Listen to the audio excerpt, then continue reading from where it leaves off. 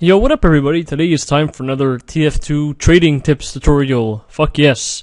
But today it's actually going to be a really more basic tutorial than all the others have been because I've had a lot of requests, people asking me what the difference was between different item qualities and, the rarity between and the value between different item qualities, and that's what I'm going to go through today. This is a really basic starter trading tutorial, so most of you probably already know these things, but I still suggest watching the video anyways because you might be surprised at the things I mention. Anyways, there are a couple of main item qualities we're going to go through in this video, namely normal, unique, vintage, genuine, strange, and unusual, which are the most popular item rarities and that you will see most of the time in game, and the value between them differs greatly, and you have to make sure not to, make any mistakes when trading these. So let's go ahead and check out, the normal quality. Normal quality here applies to regular weapons, such as, the scattergun, the rocket launcher, just default weapons that have no item quality at all. There are, however, glitched items that exist, as in, regular hats, or regular weapons, like an unlock, let's say a cow mangler, or another hat that have been glitched to become normal quality. That means instead of having the yellow tag, they have the gray tag. I have seen a normal quality Master's Yellow Belt sell for 27 buds. Insane amount, because there's only one in existence, so you gotta watch out for those. Though they're almost impossible to find. Anyways, unique, which is probably one of the the second, probably the most popular item quality. Most of the items in the game carry this quality. It's just the yellow. Most unlocks, most hats, most everything. So you gotta watch those. Also, one thing to notice is that some people have asked me about craftable hats and non-craft hats. You have to watch out for those. Hats that are non-craftable, like let's say a non-craftable Tyrant's Helm, is only worth one reclaimed max. Whether a craftable one is worth around 1.33, 1.66 refined, so you gotta watch that. Non-craft hats, except for a few ones like the Last Breath, the Dr. Woe, and all those new ones, they aren't worth much. So you gotta really watch those and check the prices on your items. So, but a lot of items like earbuds, Bill's hats also carry the unique quality here, like the regular quality. So watch that as well. Anyways, moving on. Vintage items here, they are vintage items. Vintage items are items that were, in the game before the man economy update, which was back in 2010. So you gotta watch out for these, because some of them are worth, significantly more than others. Most vintage weapons, most of them are worth 2 scrap to 1 reclaim max. Some weapons, though, however, are worth more. The Christmas weapons, the Ullapool Caber, the Lock and Load, the Amputator, the Crusader's Crossbow, that heavy set as well with the Brass Beast and the Warrior Spirit, and the Buffalo Stake. Those are all worth around 1 ref to 4-5 ref each. The Ullapool Caber being the most rare at 4 refined, so you gotta watch those. Things like, vintage Hafsatochi, those are worth a couple keys. Vintage Criticola is 1 to 2 refined. Vintage Fan of War is 2 buds, because those have an extremely small craft window, so you gotta watch them. I probably forgot to mention a couple more that are more expensive than that.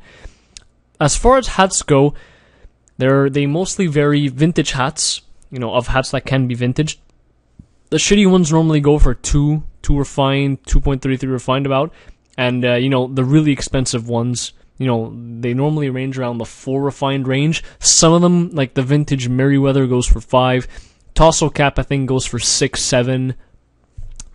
Procedure Mask goes for 8, 9, I'm pretty sure. Vintage Whiskered Gentleman goes for a lot as well. So some of those are worth a lot more than others, so you gotta watch those when you're trading them. So always check the price on some of your things, because they're rarer. Anyways, genuines. Genuines are promotional items that you can obtain by buying games and things like that. The prices on genuine varies a ton, so you gotta watch those and check for sure the spreadsheet on whatever you're trading. For instance, a genuine brain bucket is 1.33 refined, whether a genuine Merc Pride scarf, that's the scarf, is worth like buds plus. So you really, really have to check those. If you want to check all the stuff that's, that can be promos, they're all here. Some of them are untradeable, so you gotta watch that, such as the medals here. Just go on the page, check them all, which ones can be genuineable, which ones can be not. And remember to check the spreadsheets, which I will talk about later. Strange weapons! These are weapons that level. They are, they just have this orange name instead of a regular name. And I said here, it says the kill count, to level the things up. And these are all weapons that can be strange. Some stranges are worth significantly more than others. Stock strange weapons are worth a lot more than other stranges. New stranges that have just come out are worth a ton. Very notable stranges are Strange Kritzkrieg, Strange Gunslinger, and I'm missing one in there. I don't remember which one, but those are worth... Oh yeah, Strange Machina. Those are worth around... What are they? 8-9 keys each? That's a ton of metal. So you gotta watch those. Strange rocket launchers, things like that, those are worth like, 4 refined, things like that. Soldier strange weapons are normally worth a lot more. Then there are strange festives that were released during the Christmas. Not to be confused with regular festives. Strange festives, they have the festive lighting on them, and they are strange. Those are worth the most out of all the stranges, except for those few stranges I mentioned before. A strange rocket launcher, a strange festive rocket launcher is worth about slightly less than a bills, around like 8-9 keys. You gotta really watch those. I have one, I was lucky to get one. Strange...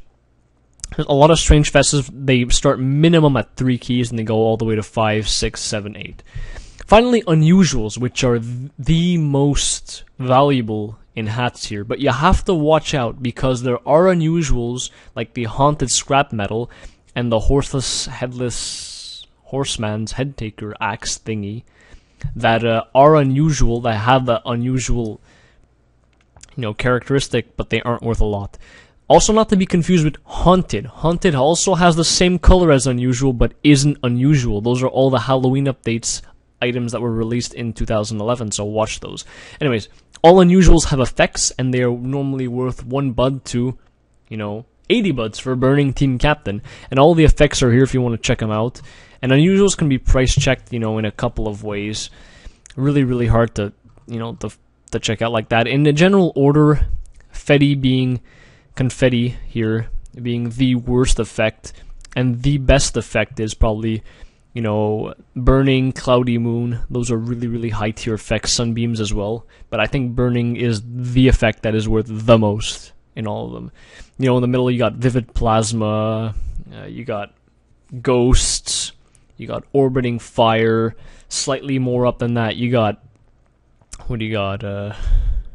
Storm, Plasma, energy, and just stuff like that. It's just stuff that you have to learn at the end like that, and you'll become a master unusual trader. But this is probably right out of your league right now. So, anyways, if you want to, something else someone else asked me is, how do you see different quality items in game? The only items that you can see differently in game are unusuals. All the others look exactly the same. Unusuals, they'll have effects. The rest, they all look exactly the same. It's just their, just their pure value by what they are. So anyways, hope this video helped you guys out in your trading. So please, if you like this video, please give it a like. I really appreciate when you guys do. And it's a thing to note that we're almost at 1,000 members in the group, only 20 members away. So please come on and join the group. We're at almost 1,000 members. So thank you for watching, guys, and I'll see you next time.